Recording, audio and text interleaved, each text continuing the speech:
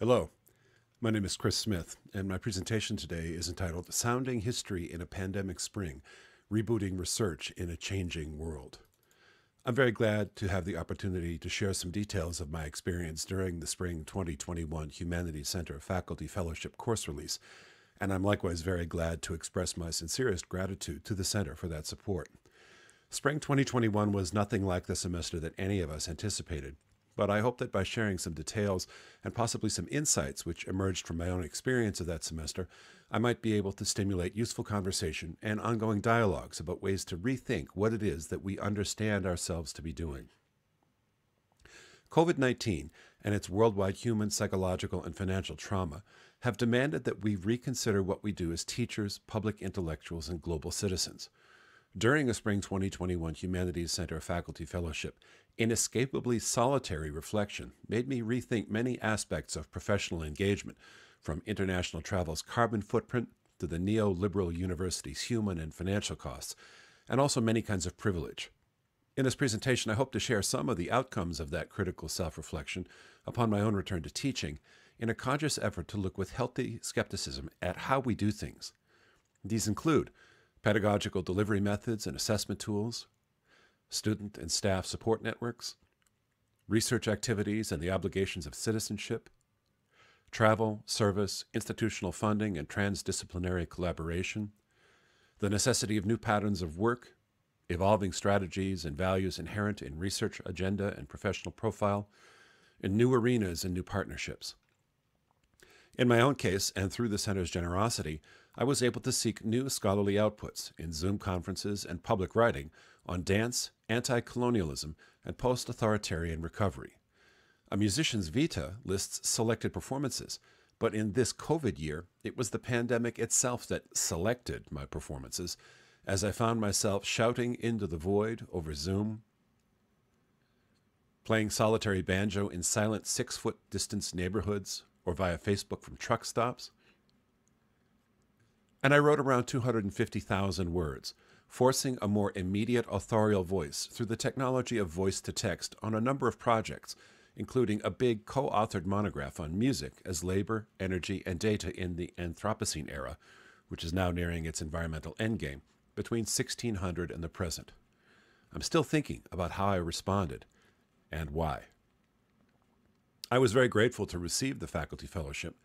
At the time that I proposed this project, my primary expectation was that I would use the course buyout for additional writing time and, a particular challenge, travel for collaborative and research purposes, which, at least in my case, a very full teaching schedule typically precludes.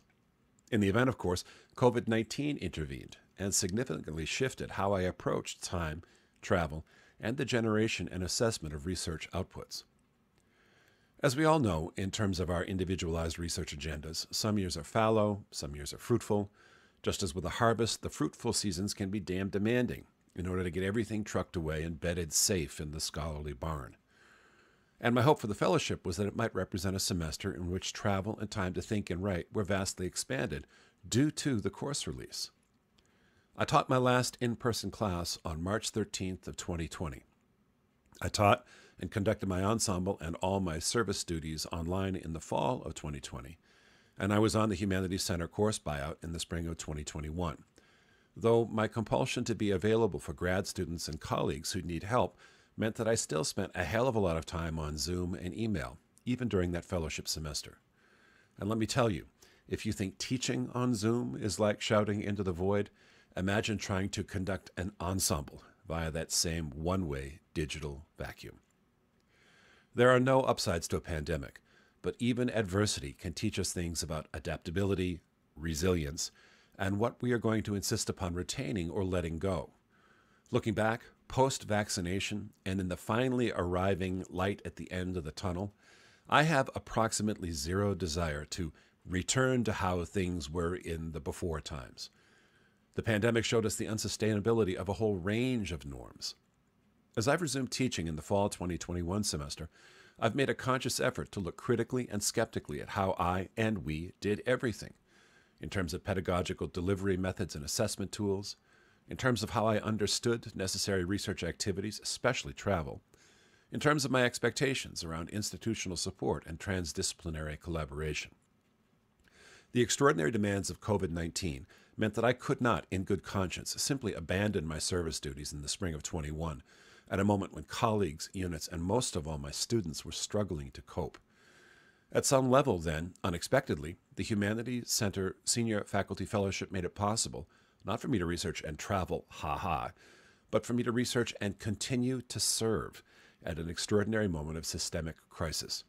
I was able to treat this as an opportunity to set new patterns of work, to chart new stages of a research arc which is moving into the twilight of my career, to reassess and recalibrate my professional profile and identity, and to engage in new arenas and with new partnerships.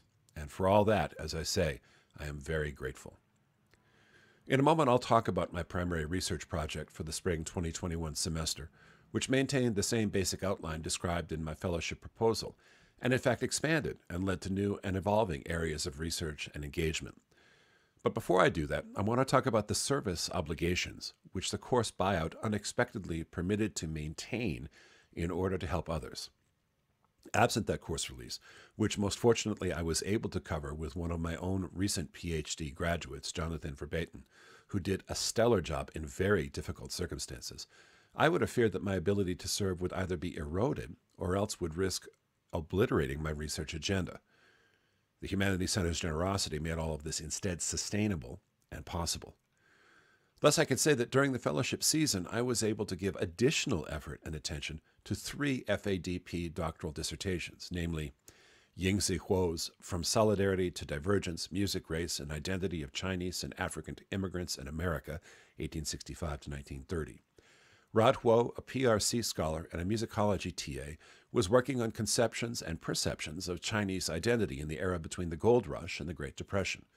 This is a highly original piece of doctoral work, which, as a bilingual and bicultural interdisciplinary scholar, Rod was uniquely positioned to author. He's now a finalist for a postdoc in Asian Studies at Dartmouth. Roger Landis, The Sound Continues, Folk Dance Musicking in European Drone Music Revivals, 1975 to present. Roger, a longtime full-time instructor for the School of Music, authored an original ethnography-based study on the historical dynamics of revival, also implicating post- and anti-nationalist folk music research, elective communities, and the interface of music and dance. I'm pleased to report that not only did Roger defend his dissertation in July, but also that this defense and his resulting completion of the PhD enabled his recent advancement to the continuing post of senior lecturer in the School of Music, a much-deserved recognition. And Rebecca Ballinger in Arts Administration, marketing the musical, utilizing strategic marketing to grow audience sizes and present controversial material in Christian higher education. Rebecca, whose document supervision I inherited upon the retirement of School of Music Associate Director Michael Stone, authored an exceptionally comprehensive, thoughtful, and rigorous professional practice document on community, content, and public perception in Christian mission-centered higher education arts programming. This was not a topic about which I knew much at all, but as can happen in the best supervisor-candidate relationships, I learned a great deal while she did this work. She's now director of programming for a long-running concert organization in Kansas City. These 3 defenses joined 3 additional dissertations defended between June and December of 2020 for a total of 6 documents supervised and passed in the calendar year which encompassed the fellowship semester. My premise in maintaining this particular service, though I was given the option of suspending those duties or passing them to a colleague for a semester, was that my good fortune in receiving a Humanities Center course buyout should not rebound against doctoral candidates who are working hard to finish. In addition to the monograph project about which I'll speak, I was also able to engage in a series of scholarly outputs in terms of additional publications and presentations. While it's likely that I would have made the deadlines in any event for the print work, it's only through the odd synchronicity of the fellowship's course buyout and the COVID-19 pivot to online conferencing that I was able to engage so widely across a number of scholarly communities. My expansion of that engagement was intentional as a strategy for helping both myself and others cope with the pandemic's impacts. These included the following publications. #Dancing is not a crime. Dance as digital resistance in the transnational 21st century. This is a special issue themed Dance and Protest in a popular music studies journal. My article looked at the phenomenon of Iranian hijabis who choose to uncover their hair and dance in public contexts and to release videos of this dancing, and more widely at subaltern confrontation of theocratic repression which seeks to stifle transgressive resistance and performance. Against the Grain and Out Yonder, decolonizing the music conservatory via vernacular pedagogies. This is an outgrowth of an Italian conference presentation which I'd proposed in the pre-COVID era, but which was pivoted to online delivery. Giving the paper on Zoom for a diverse multinational and multi-time zone audience brought about the request to submit to the journal. The essay is a root and branch critique of traditional methods of teaching arts practice, using the example of a devised, student-centered, immersive theater partnership which was stopped cold just before its April 2020 premieres by COVID, but is now potentially reborn through the intercession of a major NEA grant slated for spring of 2023. And an alphabet soup for the arts, going big in the Biden-Harris recovery. As we all know, public events impact our thinking and our research agendas. Having published a column on dance in the November 6th celebrations in the Washington Post in 2020, subsequent events early in the new year of 2021 led me to think hard about post-authoritarian social recovery and the meaning of the performative in public discourse. As I've said, it's been my experience and conviction that COVID-19 and its worldwide human, psychological, and financial trauma demand that we reconsider so much of what we do as teachers, public intellectuals, and global citizens. That being the case, critical self-reflection in turn led me to radically rethink many aspects of professional engagement, including most notably the carbon cost and the hierarchical iniquities of conference travel and participation. The idea of traveling by international jet for a 90-minute conference panel and a few cocktail parties, plus some local sightseeing, whether professional or personal, in an era of climate catastrophe, strikes me as the height of irresponsibility, absent other considerations. That conviction is only heightened by my long-standing belief that models for professional travel support, which privilege the most senior and most visible scholars, while drastically underserving developing and minoritized scholars, graduate students, and the disabled, are simply indefensible. Out of a desire then to take advantage of the lockdown moment, I rethought my conference participation and sought those presentation opportunities which could both drastically lower my carbon footprint and strongly enhance economic and participatory access for all. These included the following, all online. Soundscapes of Racial Identity in Newly American 19th Century New Orleans. Jazz practice, group flow, and the immersive, embodied continua of improvisational experience. Exiles of Ashanti and Connemara, Afro-Irish movement and music synthesis in the English Caribbean. Dancing in the street, public noise and music as protest in the age of Trump. A Black Fiddler on Massachusetts Bay, the sound worlds of Joseph Brown, 1749 to 1834. Dancing Revolution in the Caribbean Basin, expressive and revolutionary movement and moments in New Orleans history. The Anti-Hegemonic Orchestra, rescoring Nosferatu from 1922 as critical collaborative arts practice. Solidarity Forever, massed song as proletariat resistance in the pre-World War I Pacific Northwest. We are building the new society within the shell of the old, punk rock dances, anti-imperialist communities of resistance. And Out Yonder, immersive theater as anti-hegemonic pedagogy in the Music Conservatory. As a working musician and member of a worldwide community of working musicians, I can attest to the financial, professional, and psycho-emotional costs that pandemic lockdown inflicted upon all creative artists and audiences. Those costs are still present, and they continue to hurt. In the fellowship period, I played literally 0 live gigs, either solo or with esteemed colleagues, with the exception of the fact that for 7 months, I played a nightly solo concert of banjo music at 6 p.m. Eastern Time, from Lubbock or from truck stops in Ohio and Oklahoma, or from the banks of the Hoosick River, for an online audience that grew to be worldwide, ceasing only when the weather in the North Berkshires of Massachusetts grew so cold that I couldn't play outdoors any longer. Indoor or asynchronous solo performance didn't seem to hit in quite the same way. Walking my Lubbock neighborhood in March of 2020, I had been struck by the eerie quiet, first during the extended spring break, and then even after a return, which was fragmented and disorienting. Something about hearing human noise, and clawhammer banjo is definitely noise, in walking neighborhoods, at a moment when we were all distanced from one another, by 6 feet of physical distance or by a Zoom avatar screen seemed to be a meaningful and feasible grassroots expression of artistic citizenship. Not everything about Zoom sucked, however. I hated being unable to be in a room with my students and colleagues. I hated having to shout into the void of a webcam and to look for tiny emoticons or shifts of expression in 1-inch windows. Yet I loved being able to participate in arts events and scholarly meetings staged by other citizens who were likewise attempting to maintain and even to empower or transform community in the face of the pandemic, and I was happy to contribute to such efforts. And that contribution continues, I hope, with the authorship and co-authorship of 3 major grants. One to the NEA for their growing arts programs, one to the NEH for digital humanities at colleges and universities, and one to the UK's Arts and Humanities Research Council. My major performance effort for spring of 2021, the immersive site-specific theater piece Yonder, a collaboration with the historic Wallace Theater in Levelland, Texas, had been forced to suspend operations in March of 2020 after a year of preparation and less than 4 weeks before our April opening night. But the pivot during the pandemic led me to additional collaborators and to authoring a grant with the exceptional expertise of the TCVPA grant writer Kelsey Jackson for an NE8 award which intends to restage Yonder, specifically now incorporating into the storyline the metaphor of pandemic terror and alienation in the spring of 2023. Our interim dean said something about Yonder, the Elegant Savages Orchestra, and the mysterious nation of Basanda that eloquently captured, more effectively than we had ourselves, why the Basanda universe matters. Quote, "The Basanda universe is massive in scope.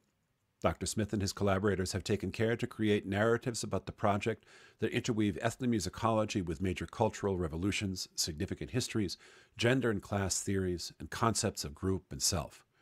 What makes the Basanda universe so very important to education is that it provides, in the most innovative and imaginative ways, a safe space for students to take risks with their potential. As undergraduates, most students come to university from secondary school environments that reward conformity and acceptance. Such systems do not emphasize potential or risk. Dr. Smith, with the creation and caretaking of the Basanda universe, has planted, cultivated, and curated spaces in which students can learn with expert guidance to explore what they are capable of.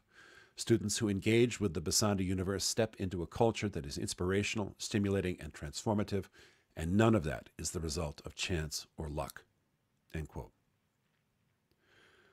Likewise, as I've said, I was able to co-author, again with the exemplary assistance of Kelsey Jackson and my colleague Roger Landis, an NEH grant that would fund 3 years of the Voices from the Vernacular Music Center podcast, inaugurated in February of 2021, only a few weeks before the mandatory pivot. That grant, if awarded, will provide $148,000 in operating personnel and equipment costs and take the VVMC podcast into 2025. In this period, podcasting was a major new area of engagement and professional development for me. Having been a longtime producer and host of public radio broadcasting in various markets, I sought to develop a new expertise with the tools of this new platform, both for the VMC podcast and for a second which spun off from the Monograph project, which had been the topic of my original Humanities Center Fellowship request.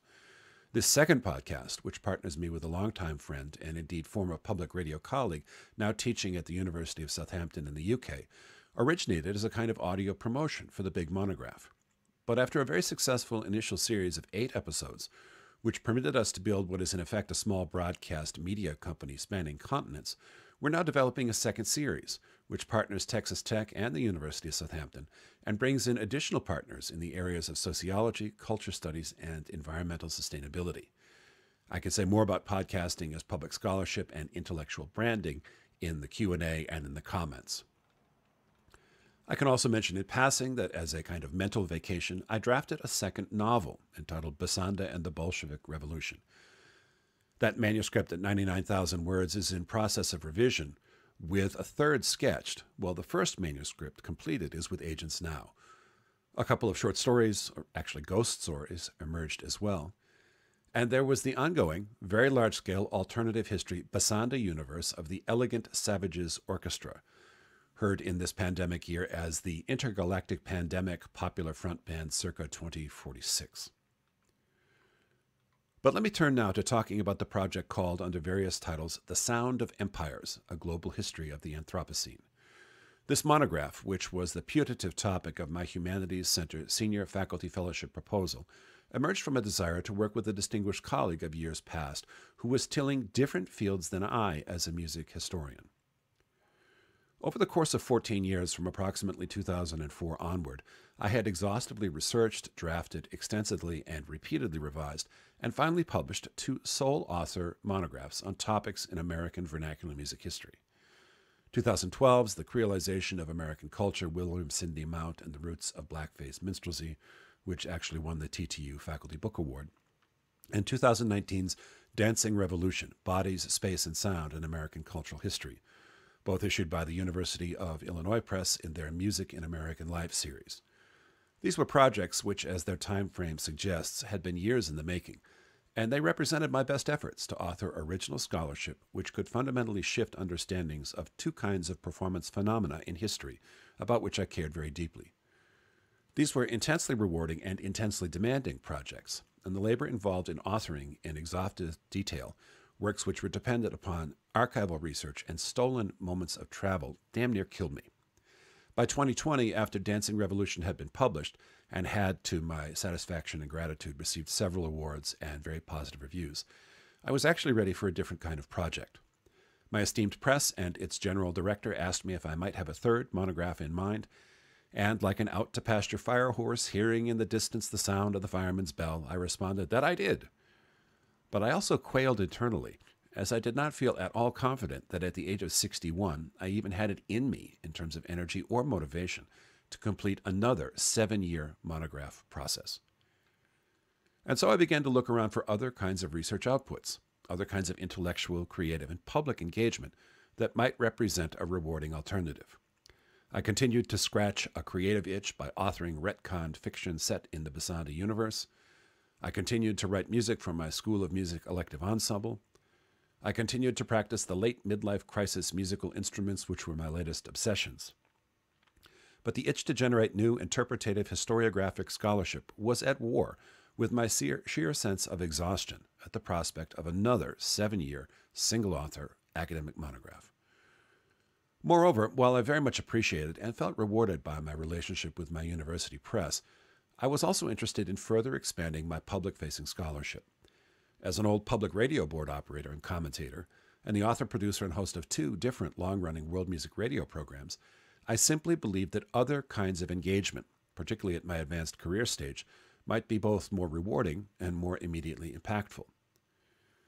As so often happens amongst colleagues within a discipline, I followed the new publications and activities of friends and esteemed peers, and though I was not yet thinking of partnership, I was struck by the unlikely points of continuity between my own work on 19th and 20th century American vernacular music soundscapes and experience, and that of my old friend Tom Irvine, an American-born Haydn and Mozart specialist teaching at the University of Southampton, who had recently published an award-winning book on the first sonic encounters between China and the 19th century West, and with whom in the 1990s during grad school I had briefly shared that same late-night, minimum-wage public radio announcer gig. It struck me that my work on the soundscapes of 19th century New Orleans, New York, and the Caribbean might show a methodological parity with Tom's work on the sound of the China-European encounter and upon the imagined soundscapes of 18th and 19th century Germany. And so, on a visit to Tom and family in the southwest of England, following my annual spring semester field trip on Irish folklore to Connemara, he and I began to talk about the possibility of a large-scale work together. We actually tell the story of that encounter and of the intellectual excitement it kindled in the opening preview episode of the podcast we brainstormed as a parallel stream and a source of collaborative energy to the big book. Subtitled Tom and Chris in the Rose Garden, this first pilot episode of the Sounding History podcast tells the story of our visit with my spouse to Mottisfont Abbey, a National Historic Trust site near Southampton, where, while Angie was touring the vintage roses, Tom and I sat in a hot, crowded canteen, under the noise of the pensioners and staff getting their tea and biscuits, and in the course of about 1 hour, hashed out the idea of a different kind of history of music in the Imperial West, shaped not by genres or personalities, but by places, encounters, and the successive expropriation, control, and exploitation of first labor, then energy, and then data. The project began as a monograph, but in a new mode for both of us, involving as it did co-authorship. It brought an immediate sense of shared excitement because we'd found the topic upon which we could collaborate, but also, not too far below the surface, a bit of understandable anxiety about whether our working methods and our writing styles could be made to mesh. Emerging in turn from these conversations and that sense of excitement, and from a desire to develop public-facing scholarship which could reach a wider audience and, as Tom says, get the book into the airport bookshops, though at that pandemic moment it was difficult to remember what those shops even looked like. We also concluded that we might be able to draw upon our shared grad school experience in public radio via the new medium of podcasting. My own completely anecdotal observation about podcasting is that, rather like banjo people or tattoo people, there are two kinds of people in the world, podcast fans and everyone else. Given our respective ages, both Tom and I are relatively late converts to the medium. And as I've previously observed about the diversity of gamers communities, for example, the range of consumers and of formats, venues, and topics for podcasts is much wider than a non-fan might realize. Moreover, and very significantly, those listeners' engagement is far more actively directed and intentional. Particularly attractive to us was the combination of our known skill sets in writing accessible prose, in delivering on a microphone, engaging in conversational discourse. But there were new skill sets as well. We needed particularly to recalibrate our respective registers and sense of presentational tone, not to mention the mundanities of old guys learning the new and purpose-built digital technology which makes podcasts sound good. So over the course of the pandemic, as all of we academics perforce became self-taught amateur audio and video producers, Tom and I met weekly on Zoom, and then on the podcasting platform Squadcast, to both talk and brainstorm, but also to literally rehearse what would be our shared on-mic personae. It was a little bit like being in a teenage garage band again, meeting in a small space, self-teaching ourselves new technologies, and riffing together as we began to develop a shared voice. And that, friends, is more or less where things stand. But I'd like to continue to offer just a few words of summary and on the more granular day-to-day workflow and practice for those who might find them useful before I move to a conclusion and a set of challenges. As part of my general desire to reflect upon both philosophical and practical presumptions which have formerly shaped, might have constrained, or whose disassembly might free up my work, I'll offer the following. I think in assessing one's own workflow and creative practice, it's essential to think consciously and intentionally about one's own cognitive patterns. Many decades ago, before either the internet or the explicit visibility of the gig economy, in a book whose topic was, for the 1980s, rather atypical, I read in Marietta Whittlesey's Freelance Forever, Successful Self-Employment, "Don't give the day job your most constructive hours." I found that insight equally true when I was building houses or working in restaurant kitchens. If I waited until evening after a shift and a shower to begin my own creative, authorial, or musical practice, I was too physically exhausted to even stay awake, much less be creative. And thus began my now decades-long practice of arising very early, hours before the day gig began, and using those pre-dawn hours as a time sequestered from other distractions when the world was asleep. I taught myself Irish music that way, and I found myself doing it again in teaching myself new ways of writing. An erstwhile colleague is quite a cat fancier, and at one point in a conversation about time management and workflow, I said I was a proponent of feline scheduling.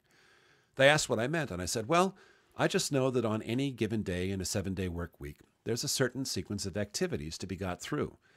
I can't necessarily predict or dictate the specific number of minutes available for each of those sequential activities, and that's actually not the point. Just like a cat who wakes up, wakes the humans, demands to go outside, demands to come back inside to eat, then takes a bath, then curls up in a sunshine puddle, waking up to shift to another sunshine puddle, I can't know how long I'll be at any given task.